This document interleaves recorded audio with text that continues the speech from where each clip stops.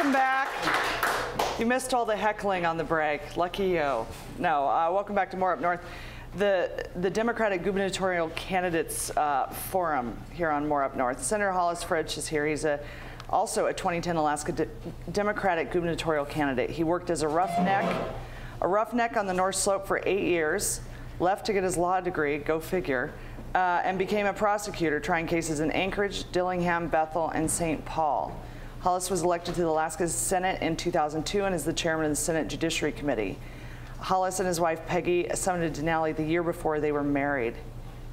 So you figured after that it was all downhill? No, it was all uphill, but it was how we knew we were compatible. That's like, for sure. Being after like, okay, where are we gonna go from here? We're at the top of the world. No, it's been amazing. It's been amazing. 22 years together. My wife is in the audience, and I'd like to thank her because someone this week said that they've never met a political spouse that's worked so hard. So Peggy French. Absolutely. Well, you know what? And I've got lots of questions for you, Sure. Many of them the same that I asked Sure. Ethan, but I was thinking this yesterday. I know that we all attended Ted Stevens' memorial service. And I was sitting there and watching his family come in and seeing the pictures of his family and him and thinking, you know, if you have a spouse in public service or you have a dad in public service, you give up part of them in such a big way that you share them.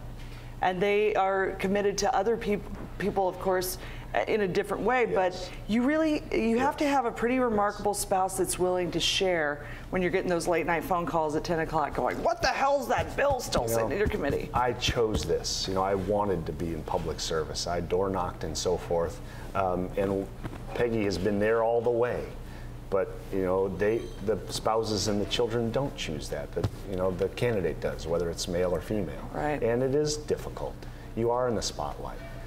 It's part of the sacrifice of public service, and I appreciate you saying something about it. Well, I just know it's hard after seeing that yesterday, for sure, up close and personal.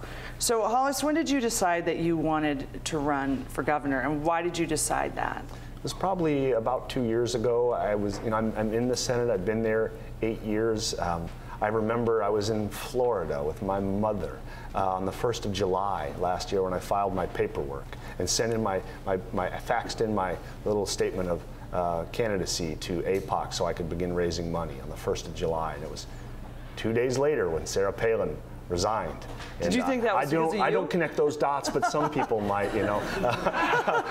But you know, it began a journey, and then I flew to Fairbanks on July 22nd last year and stood in Veterans Memorial Park in Fairbanks and announced my candidacy with Peggy, and there were people there. Why Fairbanks? You know, Fairbanks is the crossroads of Alaska in my mind. It's a place where, you know, if you can't resonate with the people of Fairbanks, you know, the university people, the Chamber of Commerce people, the military people, you're not a viable statewide candidate. And then we came to Anchorage that day and Juneau the next, so we could begin this long campaign of hitting the whole state. And how hard was it to be a candidate when you're in the Senate? Because there are so many rules on you that there aren't for people that Bob Poe was in the race at that time. Ethan isn't in elected office right now. So there have been different stipulations put on you than were on them. You know, I knew the rules going in. I accepted them. They're working fine for me. I'm not complaining. You can't raise money when you're in Juneau. You can't raise money when you're in the legislature during session. And I approve of that. You shouldn't be raising money when you're writing laws. That's bad. So, you know, I did meet and greets every weekend, and I made phone calls, and I talked to people in the evenings to keep the word out about renewable energy and education, the two big themes of my campaign. And it worked fine. My campaign manager would set up meet and greets. I'd fly home. We did 5 in one weekend. Friday night, Saturday afternoon, Saturday evening, Sunday afternoon, Sunday evening, fly back to Juneau Monday morning. It's you know, I promised I'd run a positive, statewide, energetic campaign, and I've been trying to do that. Well, I know I see your social media is like everywhere, Facebook and such. So what are some of the things, you've been in the Senate since 2002. What are you really proud of? What were you able to do? Because people often want to know, Sure. all right, Sure. great, you got elected in your town. Sure. What do you got? Because Sure. it's easy to make promises. Sure. 4 years in the minority under the leadership of Senator Johnny Ellis, who told me every day before I went to work, vote your conscience. And I'll tell you, that was a nice thing to hear. And then in 2006, we joined the majority, Democrats and Republicans sitting down and working together from the middle in the Senate.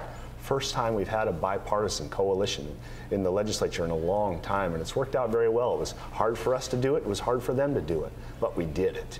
Right. We worked together. And you guys put Lyda Green in. We shook hands with Lyda Green, and I promise you that was a difficult night for everybody, but it worked out great. You know, it really did. Lyda Green presided over the passage of ACES, a bill she strongly disagreed with. She voted against it, and she let it happen right underneath her, and that's integrity. That's character. And I was proud to vote for that bill. I was proud to help write it. I was proud to put provisions in there at the last minute on the floor of the Senate against intense opposition. And we were fighting and sweating, and it was back and forth, and we won a huge victory. And I think that's the biggest one, because it's paying for the things that you and I believe and know the state needs, like renewable energy and education, forward funding education.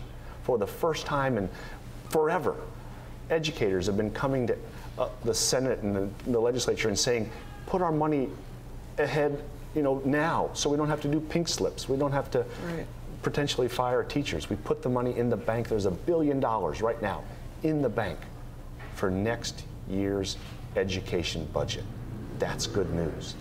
It is, and you're saying the only way that could have happened is you've got to have a strong and fair oil tax on the books. That's our statehood. That's our oil. Wally Hickel and Ted Stevens and Ernest Gruning and Bob Bartlett, they fought for that at statehood. They knew this state would need what to rely on its own 2 feet, our resources. That's how we stand on our own 2 feet, is take those resources and turn them into something good, like universities and teachers and green energy. And you turn that into something good and build a great state. It seems like a lot of Alaska is kept in a state of poverty because of energy. And in a state that is so wealthy. You know, I've had the opportunity to travel. I was on the VPSO task force. We went to Emonic. We went to Mountain Village. I went to Gamble in Savunga on St. Lawrence Island. I saw the padlocked public safety building on Savunga, and I was there with one of the chief troopers in the state, and he didn't have a key, and no one did. And it was a horrible, horrible image and a metaphor for what's wrong with rural Alaska in so many ways.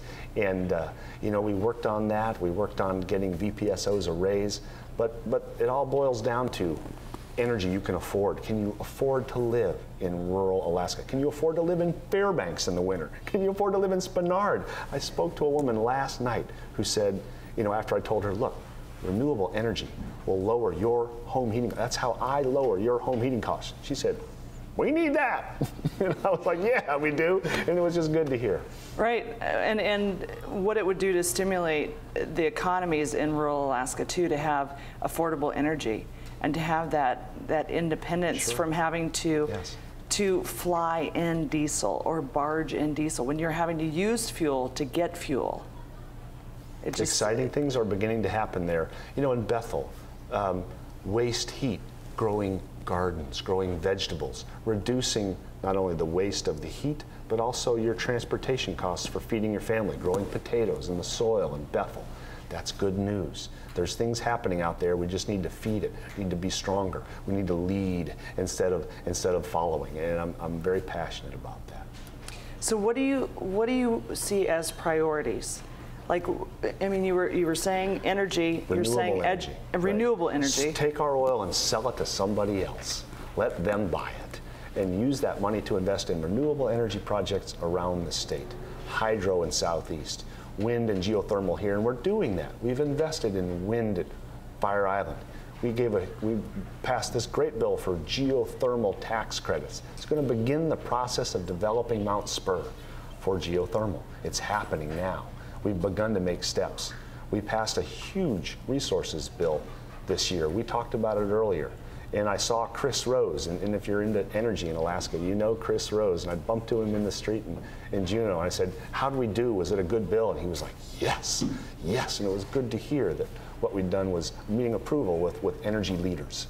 Right, and not just oil company guys. Not just oil company guys. And I don't understand the argument that you can't have both, that you're against development if you're for green energy, because it seems to me that not only do we have more independence, but the jobs that would come to Alaska in between weatherization and green energy are tremendous. Yes. You know, you make a space in which business and families can thrive. How? Affordable energy. You don't price living human beings out of their homes because of the cost of energy. And businesses likewise can do business. They can move goods. They can transport goods. They can produce goods with energy. And then what? Give them intelligent young people to go to work for them. Out of your school system, UAS, UAA, UAF, produce intelligent young graduates, or through vocational education. If you've ever had a plumber to your house recently, you know you can earn a strong living as a plumber, but you've got to have the tools. You got to be able to measure, cut, know the codes. You can't just, hack your way through it.